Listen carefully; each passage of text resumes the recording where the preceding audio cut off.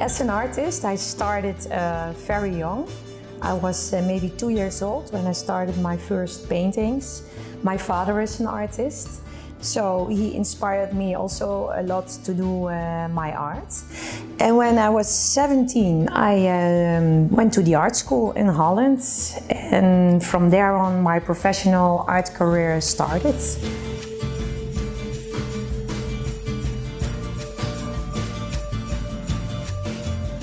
After the art school, it's very difficult to get a job as an artist because there are a lot of artists, especially in Holland where I was living and where I was graduated.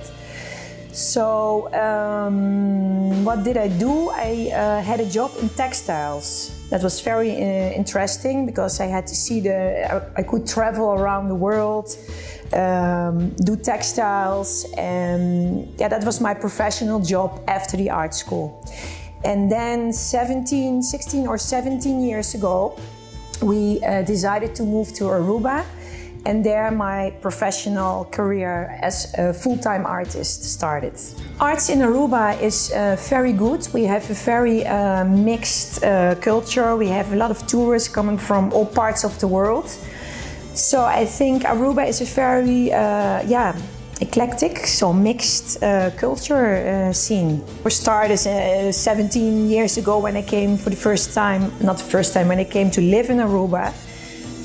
There was no art gallery, there was no art fair, there was hardly nothing. So now banks start to collect, restaurants have art pieces, so you really see that Aruba is picking up.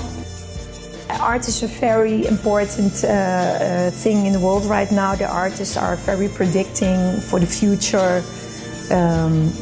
It's actually getting more and more important. My message is, follow your heart. Do what you like. Try to be out there also, because you cannot paint only in your studio and think that people will find you. So that's important. Spread the word. There's a lot of social media. And follow your heart and be creative.